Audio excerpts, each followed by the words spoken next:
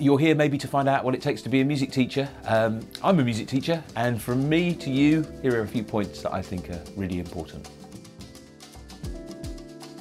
To be a good music teacher, number one, you've got to be passionate. You have to have passion for your subject, and you have to have passion in sharing your knowledge and helping others to appreciate and to fall in love with the craft and with the art.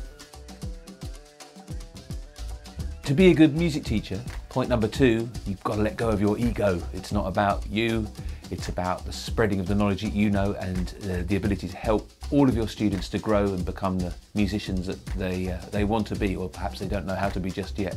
But it's not about us, it's about them. To be a good music tutor, point number three, be prepared. Know your subject, have stuff up your sleeve, have different ways of teaching the same subject or the same part of a course. You're going to have to appeal to lots of different learners, so really have that depth of experience and that depth of knowledge under your belt so that you can get yourself out of scrapes if nothing else.